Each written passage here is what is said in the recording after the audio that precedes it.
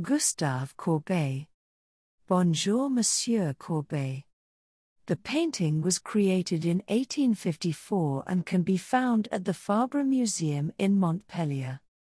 Positioned on the right side of the painting is the artist himself, strolling through the countryside with his tools packed away in a backpack. On the left side of the painting, two men are shown bowing or greeting him, while the rest of the scene portrays a serene landscape. The composition suggests a casual encounter between the artist and his friends. The scene has a sense of warmth and familiarity.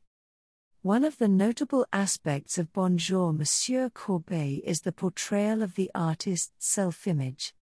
Courbet presents himself dressed in simple clothing. This deliberate choice aligns with his artistic philosophy, which supports the idea of artistic freedom and authenticity. Courbet emphasizes the importance of personal expression and rejects the conventions of the art establishment of his time.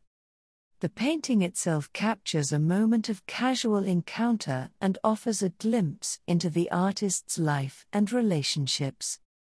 It exemplifies Courbet's realist approach, which aimed to represent everyday scenes and ordinary people.